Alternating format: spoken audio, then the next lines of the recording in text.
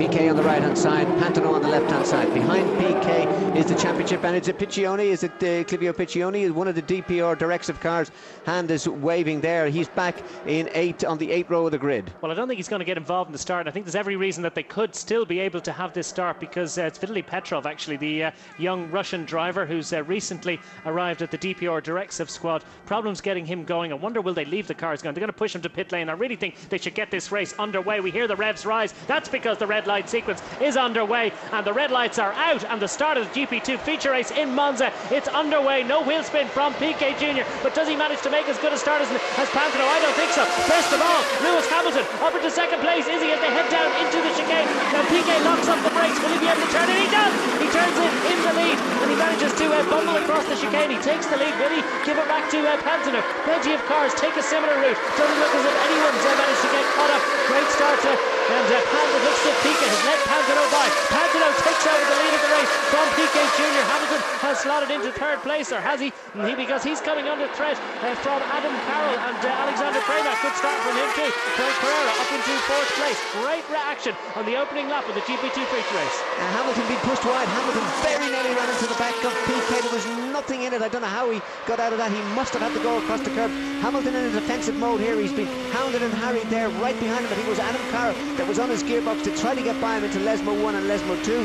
The field beginning to settle down. PK did the right thing. Let Pantano take the lead there. Don't get embroiled in that battle. Hop it across the curbs. You can hand it back to him later on. You can go across the curbs without dicing. As long as he didn't take an advantage, yeah. As long as he didn't take an advantage, and it was good, sensible running there from PK. He knows he's got the pace. He's right in onto the gearbox of Giorgio Pantano. Yeah, that's what it looks like, and I think the safety car might be called. If that car stays there and they don't have access to it by lifting equipment, and they aren't able to push it, we could very easily have a safety car. Well, there's a frightening moment as the wheel I think it's Clivio Piccioni just jinks away from that errant wheel from the racing engineering car of Adam Carroll. Safety car out, safety car out. That's good. Safety car has been deployed, and that's a very interesting development for the championship, because this will bunch up the field, and Giorgio Pantano, Nelson Piquet Jr. and Lewis Hamilton have all taken the opportunity to head to pit lane. Michael Ammermuller will take over the lead of the race. The safety car has been deployed.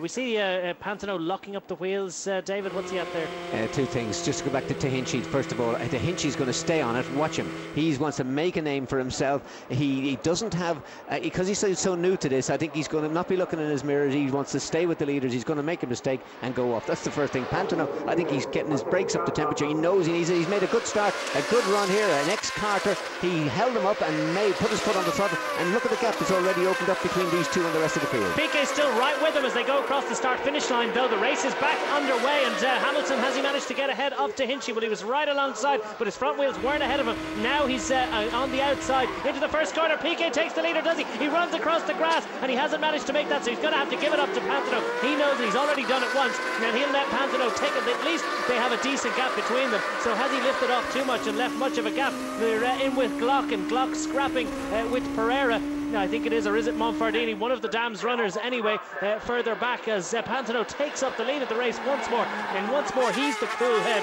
under pressure into the first corner. Well, fantastic scrap there, 6th, 7th, 8th, 9th and the rest, as we're on board with Timo Glock, and he's looking ahead at Luca Filippi. And what is Filippi managing to do? We're on board with Filippi, actually. No, it is Glock. It's definitely Glock of the iSport team, and a little bit of a mistake as the others draw ahead of him. And great scraps going on ahead of him, as Glock running in 6th place, and I think that might have been a replay. Yeah, Glock now battling through there. Tremendous stuff. Good driver's making a mistake. He touched the brakes past the apex of the corner. Can you imagine that? Prema, he's up under the gearbox of Alexander Prema, and he's going to take his wing off. He touched them, yeah. An incredible battle, and Pereira certainly knows how to block left and right and left and right. I thought you could only move once, and after all that, Glock loses out of position, and that must be incredibly frustrating for him. Glock really throwing that one away, looking to get by in several places. Lost 3 or 4 places there, lost the momentum. This is some very, very rough driving. This is really uncalled for. Some of the drivers weaving across the straight. You take one position and you hold it. That is some very naughty driving.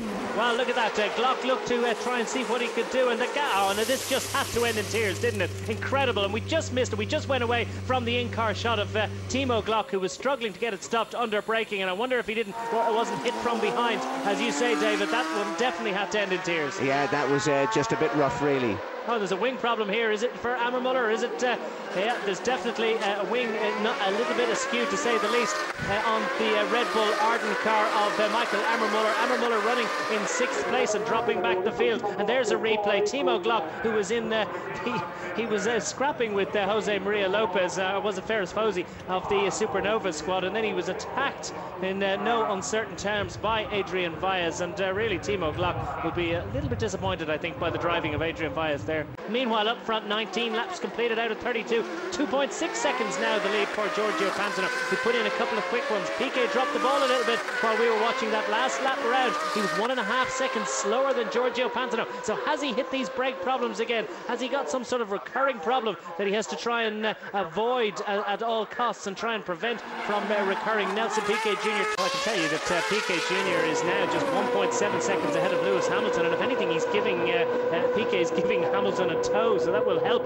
Hamilton in his quest to set fastest lap. And through the first intermediate split, Hamilton is fastest of all, heading towards perhaps another fastest lap in this pretty critical. Pantano just winds his way through these final turns in this very important victory if it comes for Giorgio Pantano, and it looks as if he just has to work his way through a few more turns, and a very consummate, professional, organised and very impressive performance really by Pantano this afternoon.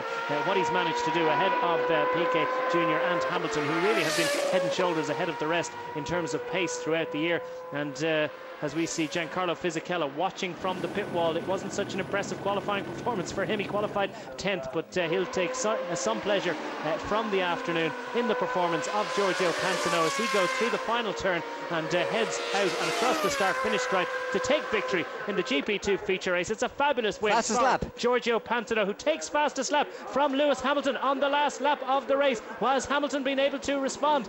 That's very interesting. Across the start-finish line, Piquet finishes second, Lewis Hamilton finishes in 3rd place, and would you believe it, not only does Giorgio Pantano take the win, but he takes fastest lap on the last lap of the race, and that means that the scrap goes on to the final race of the year tomorrow. And that, a great relief for Nelson Piquet Jr. there, because Lewis Hamilton lost the point for fastest lap there, and that means that Piquet lives to fight at least one more day. We'll watch out for Giorgio Pantano from 8th place, Nelson Piquet from 7th, and Lewis Hamilton from 6th. Can they charge through towards the front of affairs? The red lights are on. The GP2 sprint race in Monza is underway. 21 laps remaining, and Hiroki Yoshimoto's made an absolutely dreadful start. Reasonable one from Piccioni, but look at that from Hamilton. Hamilton absolutely rockets up into 2nd place, and further back we see problems for one of the other runners, and through the first day field streams through, but there's problems, there's cars all over the place, and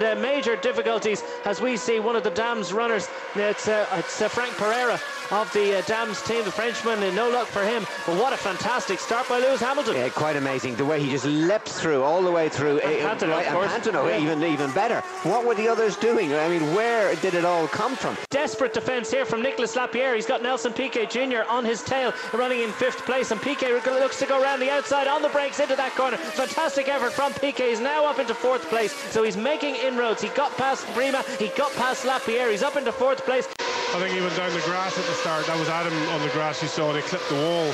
I think it's damaged the rear suspension a bit, so he's spinning there. And look at this, Piquet, he blazes down on the brakes. There's no way he's going to get it stopped. It certainly was a big effort to get past Clivio Piccioni, but he misses out the chicane altogether, and he's just going to have to give that place back to Piccioni. It's the same routine from yesterday, Nelson. He did exactly the same thing in the feature race yesterday. He gives that position back to Piccioni. Hamilton's right with Pantano now. There's absolutely nothing in it between the two. Hamilton fastest lap, last lap round, as you say, 0.4 of a second quicker than Giorgio Pantano. Big problem for Hamilton. Just as we say, he's lining him up, and what does he do? He drives off the track.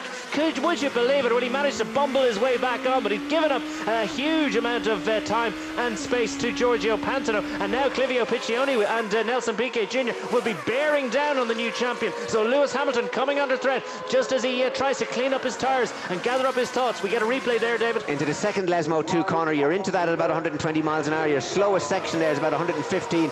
He just gets a little bit sideways opposite locks it out, puts it out onto the dirt. But once you're on the gravel, you just got to let the car slide out, take the power off, and just crawl your way back on. Certainly is. Meanwhile, a little bit further back, Nicolas Lapierre running in 6th place at the moment in the final point scoring position, as we get replay of Ferris Fozy, and that was the spin, and that's what took Adam Carroll, the spin that we saw a little bit earlier on. Now I understand Adam Carroll, as we look again into the first corner, Piquet's made a big mistake. That's his bogey corner, and Piquet spins trying to get it stopped. Piccioni wasn't giving it up, and now first in the championship has had a spin, second in the championship has had a spin, and Piquet resumes back in 7th place, I think, because we've seen Lapierre and well, Prima, then Lapierre, then Yoshimoto managed to stream by, I believe. Here we see it. It's the only thing he could do, otherwise he was going to hit the car. He had to get out of it, had to turn the wheel on, just get the lock on, and just drift the car sideways. Unfortunately, it turned into a spin. And also, look at Piccioni. Piccioni saw him, and actually, very wise, he took his foot off the brake and let the car run wide. So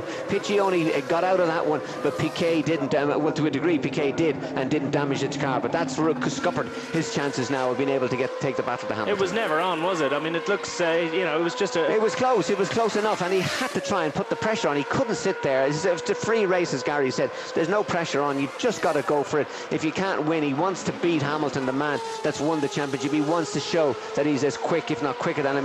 Here's Hamilton, sorry, having a look down the inside. Sorry, David. Yep. Hamilton down the inside, but just came out from under the gearbox of Giorgio Pantano for a little look. Nothing he could do there. And now Lewis Hamilton is discovering what Nelson Piquet did yesterday, that Pantano is not easily fazed by the reputation of this young Mercedes-sponsored driver.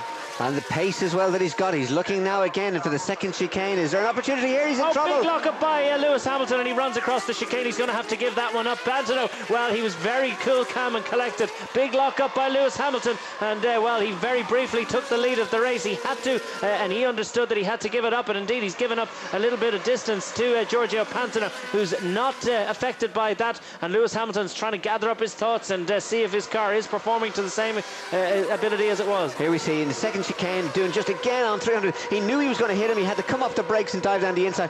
Pantano, very wise, just let him go by, held back and got him again. A tremendous bit of driving actually by Pantano. Yeah, good effort by Pantano to avoid that, Gary. Yeah, it was really. I mean, obviously looking at the mirrors there, but it's amazing he didn't come across a little bit just to try and block him. But yeah, good, intelligent, I suppose, driving, you call it, just to keep himself out of trouble, knowing that there's no way that he could get in there at that speed. So yeah, good one.